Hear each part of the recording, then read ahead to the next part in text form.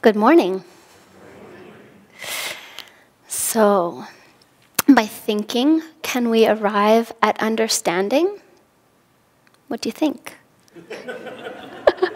I've been thinking a lot about this.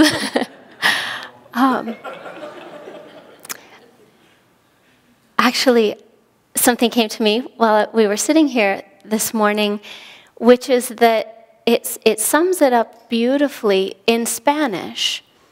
There are two verbs for the idea of knowing. There's saber, which is to know knowledge, and there's conocer, which has a more intimate, personal feeling about it. You use conocer when you speak about people or places that you have lived and know well. And saber is restricted to knowledge and the mind and facts, and yes, I know that, no, I don't know that. And so on this level of talking about, by thinking, can we arrive at understanding, there's steps along the way. Yes, of course, we need thought, and we need clarity of thought.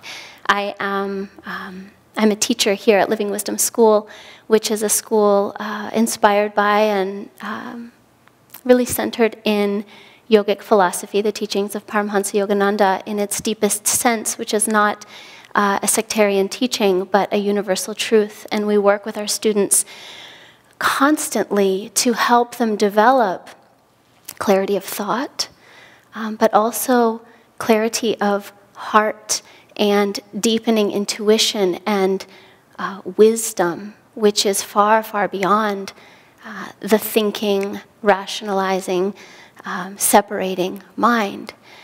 And so here we are. Yes, we have to come into our day-to-day life, and we have to work our way through problems and situations and questions, and we have to be able to think with clarity. But if that's as far as we want to go, then we're falling far short of our potential. I was thinking about hiking, and if you want to summit a mountain, you probably will begin by researching and studying routes up the mountain, maybe the flora and the fauna, maybe learning about the geographical features of the area. You have to gather knowledge. We have to gather philosophy on the spiritual path. We have to understand what it is that we're looking for, but we're not going to understand it. We're not going to know it. We're not going to be able to use the verb conocer, to know, until we've gotten ourselves to the mountain and we've gotten out and we've begun the journey. So we need a lot more than just thinking about life, thinking about God, thinking about whatever it is that's before us. How do we expand beyond just the rational mind? If we want to climb the mountain, maybe you get out of the car in the parking lot and the first thing that you do is you look up and you see the peak. And you set your intention of where you want to go. And then you bring with you all of the knowledge that you've gained, the information that will help you take the journey. But you also bring with you willpower. And you bring with you your physicality, your body, so that you can move yourself through the journey. And hopefully, along the way, your willpower transforms into not just a grim determination to make it to the top, but a willingness to face whatever is in front of you on the path, whether it's a beautiful meadow or a challenging slope, whether we're walking through life with an enjoyable circumstance, or we're facing one of the most difficult challenges of our lives. Can we bring a willingness to say, okay, this is what is in front of me, this must be part of my journey. This must be part of my path. How can I embrace it? How can I open to it in a more and more full way? And then, of course, we need to, if we really want to know something, we need to step into relationship with it. We need to open our hearts and our minds, our essence, to connect with it, to be able to relate to it beyond the, I know this and this and this and this about it, but to know it. I'm going to make a plug here. This is a book that just came out. It's written by Bharat. He's internationally known as Joseph Cornell. He is a naturalist, and he is really leading the way in nature education for children and for adults. This book is called Deep Nature Play. I can't recommend it enough. But he talks about a woman who is she's a molecular biologist. And she has made some really groundbreaking discoveries in genetics. She works with corn, genes, and chromosomes. But she talks about how she's done it. And she, like Einstein, says that none of her discovery has come from rational thinking. She says, the more I worked with them, with the chromosomes, the bigger and bigger they got. And when I was really working with them, I wasn't outside. I was part of the system, and everything got big. I was able to see the internal parts of the chromosomes. It surprised me because I actually felt as if I were right down there, and these were my friends. Imagine if we could go through life speaking with a colleague, driving in traffic,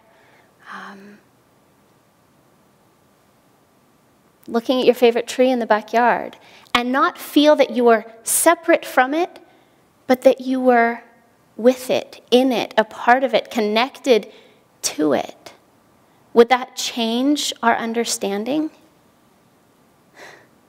Would that take us beyond thinking about it and bring us into a knowing of it? I think so. As I mentioned, I teach here at Living Wisdom School, and one of the areas of study for my second grade students is often trees. And so several years back, we were studying all about trees, and because I'm familiar with Bharat's work, I bring in a lot of sharing nature experiences, which don't only teach facts about nature, although they do, and they teach them in a deep way, because these activities and games that he's developed take the student, adult student, child student, all of us, into an experience of whatever it is that we're learning about. And then those little facts, they plant themselves, just like seeds in really fertile soil, and they stay with you because you're living in an experience of whatever it is that you're learning. So we were studying trees, and we had been in the classroom, we'd been, with our bodies making the layers of a tree so we could understand its anatomy, and building vests with all of the layers inside. So they're internalizing information in a lot of ways. But I still felt like the children weren't connecting yet. They weren't feeling what it was to be connected to this form of life. And so we just went to our local park here, and I had them do something called Interview with Nature. And what it is, you can do it with a tree, you can do it with a flower, you can do it with a squirrel, if you can get the squirrel to sit still long enough. you go and you sit and you get quiet and calm. And whether it's verbal or mental, you begin asking questions to this bit of nature. And so I helped my kids. We had a list of questions that I wanted them to ask. And it was things that when you first hear them, you're going to think they're silly. What's your name? How do you feel right now? What do you like to do? What do you like to see? I mean, it was things that you might ask a friend, somebody that you're getting to know for the first time. And so I sent my kids out, and I told them, you can ask other questions too. Write down the answers. So they went off into the park, and they each found their own tree. And one little girl, she found a tree that had about 3 or 4 different trunks coming out from the central trunk. And so she could actually climb inside the tree. And she sat down in the little nook there, and she asked her questions. And she, like many others, came back, and they wanted to tell me the answers that they had found out. Now, they couldn't have just been using their rational minds, because you and I can sit there and we can ask a tree all day long what its name is, and it is not going to tell you if you're using your rational mind. But if you use your heart mind, if you tap into an intuitive relationship with that organism, it surely has an answer. And if you can listen carefully enough, you'll hear it. So she came back, they all came back, and they wanted to tell me, and they wanted to tell each other, and it was lovely. And I felt like we left from that experience with them relating to their study of trees in a much deeper way, in a way that would carry them through life with a link between themselves and the natural world. But it didn't end there. For the rest of the year, every time I saw this little girl at the park, we go there 3 times a week as a school, the first thing she would do before she would sit and eat her lunch, before she would play on the playground, she would run across the grass, jump into the little nook in the tree, and sit there. Sometimes for 30 seconds, sometimes for 5 minutes. She said hello to her tree every single time we went to the park. And she often came back to report and tell me what it had to say. What if we did that? What if you left today and you took 2 minutes to offer a thought of appreciation to the plants in the courtyard? Or you saw someone at the bagel bar after service and you didn't go up and start chatting with them right away, but from across the room, you looked at them and you tried to really see them, be with them, know them from heart to heart, from heart-mind to heart-mind, from essence to essence. Try it. Again, in preparation for this, I was doing some research, and part of that was to just see what other ministers had shared. And there were beautiful talks online, but one of them struck me, and it was a talk by Ananta at Ananda Village, and he read something from this book about Rajarsi Janakananda. And it's a letter from Paramhansa Yogananda to Rajarsi. And he read it, and I thought, oh, I love this. I want to share it. So I got out the book, and I started looking. You know, I even looked on the screen to see about how far through the book was he open to, could I find it? And I looked, and I looked, and I looked, and I looked, and I could not find it. So I put it down, and I thought, okay, well, that's not trying to happen. I'm just going to leave it alone. I wasn't using my heart mind, though. I was stuck in my rational, about how far into the book is it? Can I find out what page would it be on? I looked in the table of contents, what chapter might that be in? Couldn't find it at all. And then I was going about my day, and I all of a sudden just got this little, it wasn't a thought, it was a pause, it was a spark. And I I glanced over at a picture of Yogananda, which was right there, and he just looked like he had a little sparkle in his eye. And then I saw the book, and I thought, I think I'll try one more time. And I opened it to the exact page. So, this is for you, and it's for me. This is a letter that he wrote while he was in India in 1935. And he's writing to his foremost disciple, Rajarsi Janakananda. And he's speaking about how we can go beyond the rational mind and begin to connect with spirit, with devotion, with love that connects us through the light of creation.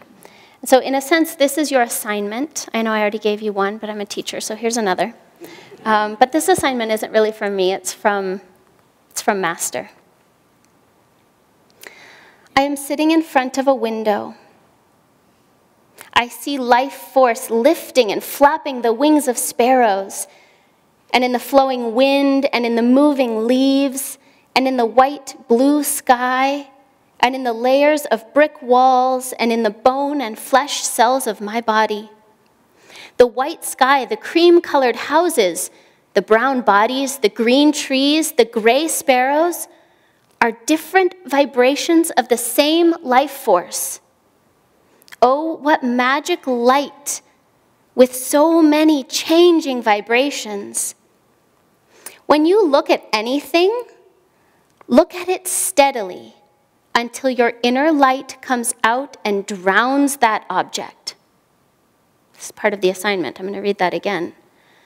When you look at anything, look at it steadily until your inner light comes out and drowns that object. And then you will see that object transformed into life force. This is a new way of converting solids, liquid lakes and skies into the light of life force. Solids have dimensions and hardness. It is condensed life force that vibrates dimensions and hardness. The worldly man experiences the world as walking on solids, swimming in water, flying in the clouds. The yogi must feel himself moving in light, for the body is light and all is light. Forsake human habits. Utilize your self-realization to cultivate yogi habits and God habits. Yogis walk in light. Feel and see the body as light. The world is not the same as the world perceives it. The yogi must perceive the world as a bundle of sensations springing from the different vibrations of life force. So, dear one, perceive the world now as a motion picture on the screen of your consciousness and in the sky. With my love and the blessings of gurus, I remain very sincerely yours.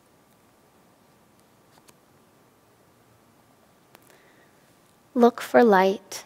Look for connection that doesn't spring from here but from here, and that's directed inwardly and upwardly, so that as we walk our journey and our path, we have in sight the mountain peak, but we meet each rock, each step, each